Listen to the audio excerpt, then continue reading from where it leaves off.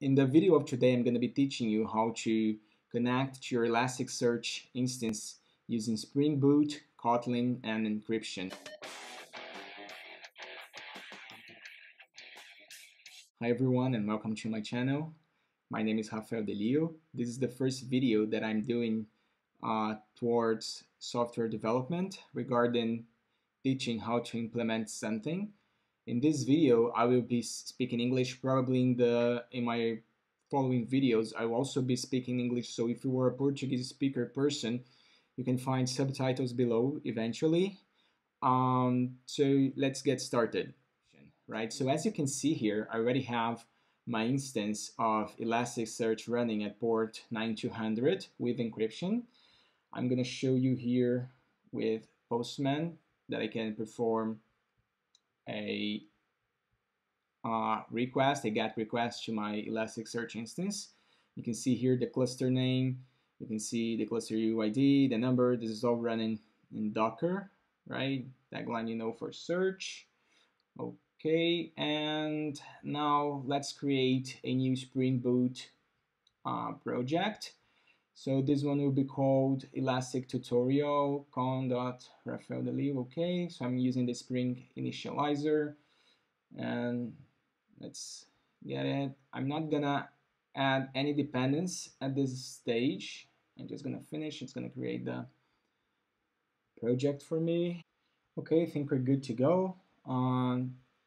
So the first thing that we're gonna do is open our build.gradle and add this new implementation here. I'm gonna be adding this here. So data, Spring Data Elasticsearch.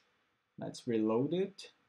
All right, so in most tutorials you can find online in the internet, you would see that basically all you gotta do is add this properties to your application.properties and it should be enough, right? So by adding this and then ABC123, okay, this is my password just for testing, of course. So basically this should be enough, right? But since we are trying to connect using SSL instead encryption, what we're gonna need to do is a little bit trickier, right? So let's create a new file. Let's create a new package first, which we'll name config, right? Let's delete this properties. This should be enough if we're not using encryption, but since we are, we're not going to use this properties here. All right, so let's create a new class which you'll be calling new Kotlin class file rest client config. All right, so let's create this class. All right, so the first thing that we're gonna do is we're gonna extend this class from the abstract Elasticsearch configuration class. All right, let's import it. Okay, and now it's complaining because, okay, we need to implement its members. Let's do it. All right, so we have the Elasticsearch client. Let's leave it there. Let's annotate this with the configuration annotation. All right, this is imported now. Okay, let's create a bin. Okay, so this is going to be a bin, right? Okay, this is not yet implemented.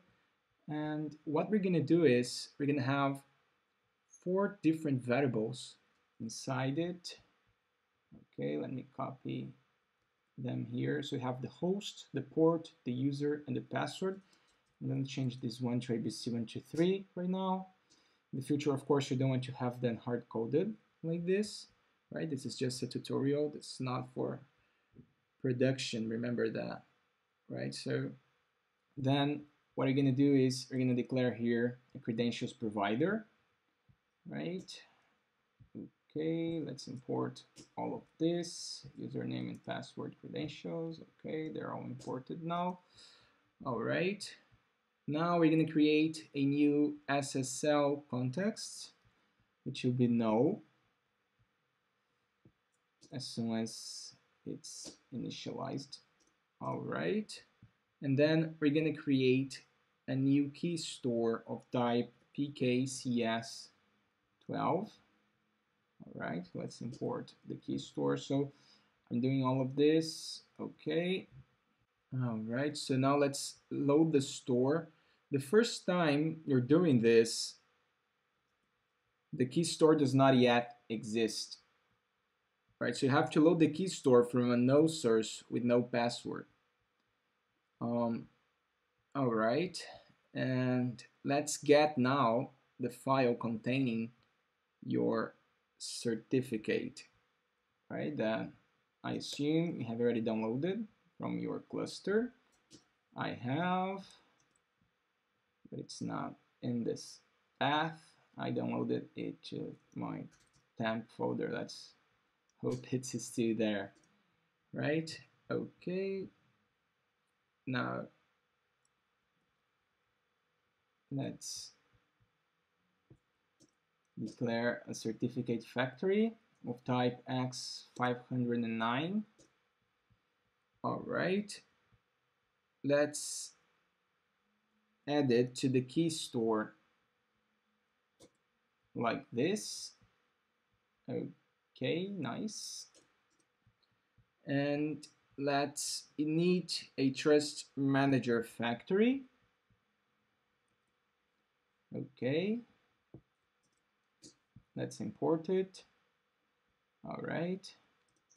After that, let's init the SSL context that was no before using this trust manager factory.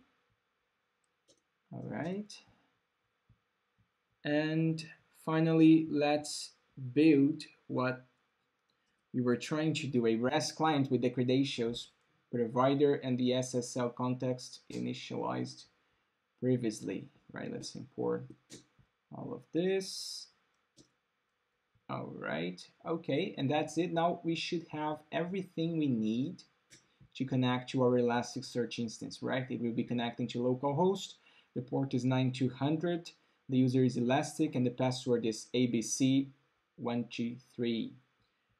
Okay, and now what we want to do is we want to define a document, right? So a document is how we call an entity in NoSQL databases, right? So we're going to be defining a document for representing a person, right? So let's create a new class here. Let's call it person, Kotlin.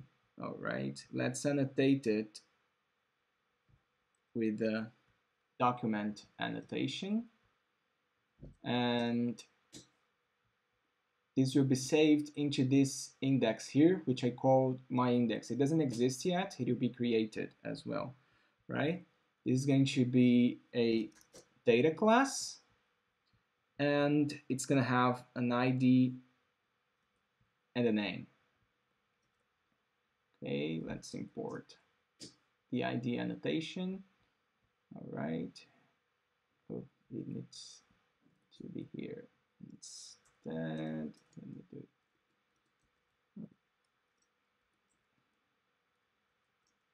Okay, and delete this one.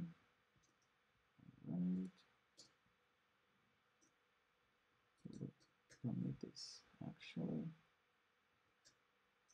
Okay.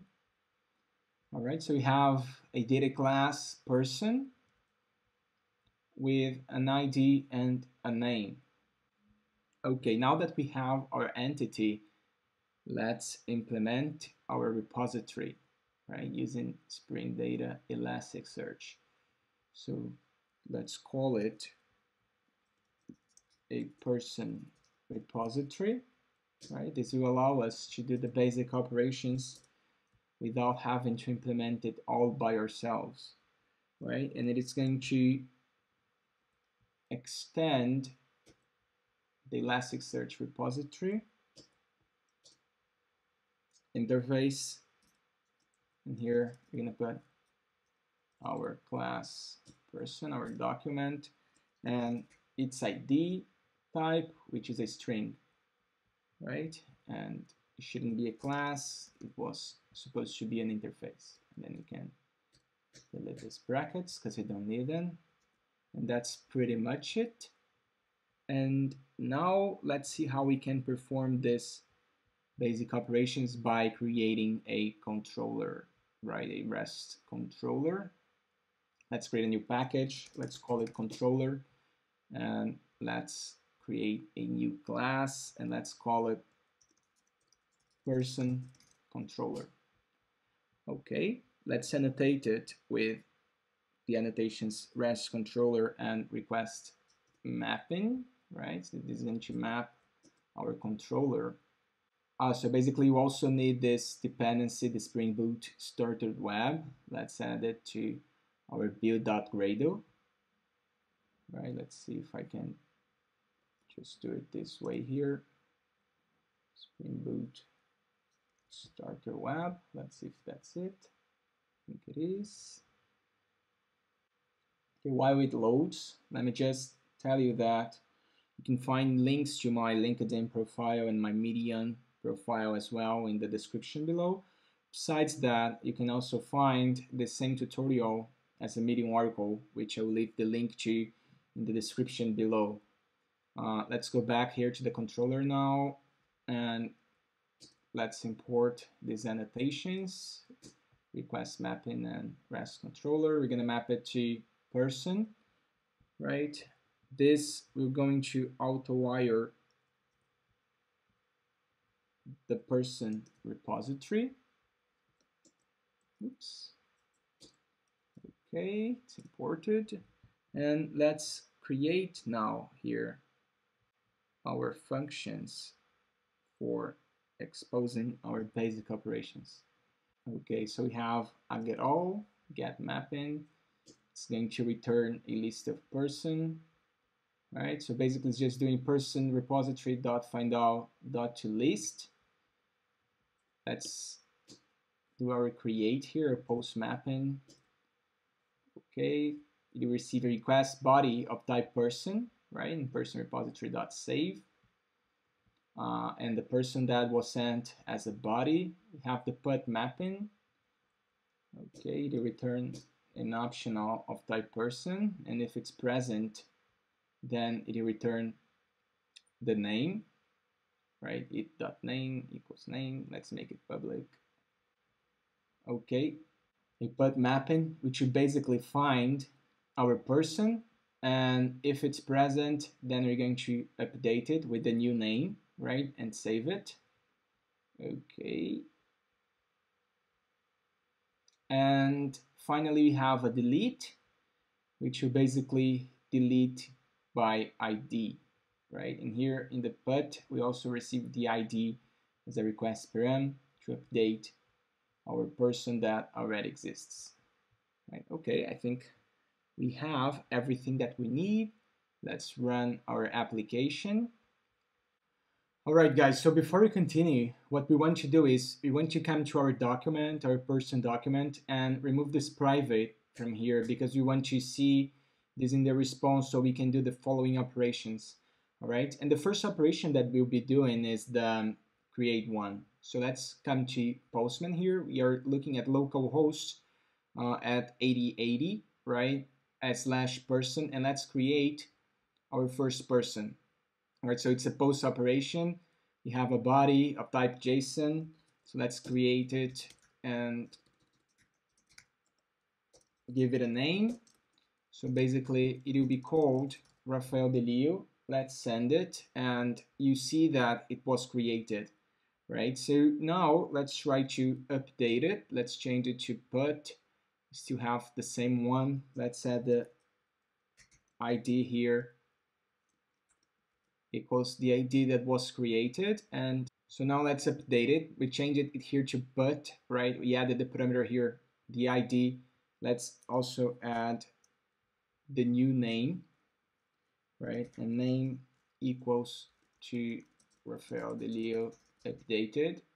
And let's remove the body and let's do a send. And okay, it was updated, and we can see that it was by removing all of this parameters here and performing a get all operation, right? So you can see that this is the only one that exists. This is a list, right? And this is the ID that we were using, and this is the new the person that we created with the name, and then we updated with this other name. Let's just create another one here. New creation. Let's send it. Okay, and now let's do a get again. Let's remove the body, and you can see that we have these two documents inside our index, right? And now let's continue. So we can also delete it. So let's delete the new creation. Let's delete it by copying this ID, adding the parameter here. So it's ID equals this one. Let's change it to delete and send it. Okay, and now let's perform another get all. And what we get, let's remove this parameter here first, and we should get only one document in this list, and that's what we get. Okay, nice, it all worked.